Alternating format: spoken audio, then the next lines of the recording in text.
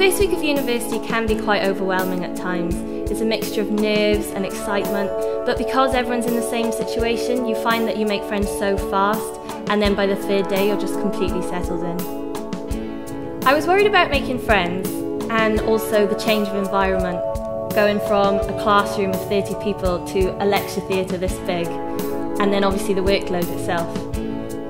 What's great about the department is after every lecture there's a tutorial where you get to practice what you've learned and have one-on-one discussions with both lecturers and PhD students.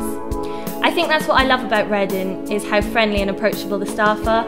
So if I have a problem, whether it be personal or academic, I won't hesitate to go and see them.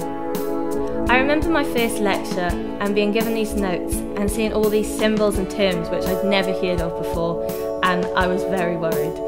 But the lecturers, they walk you through it at such a comfortable pace, and they encourage you to ask questions because they do genuinely care and they do want you to achieve as much as you can.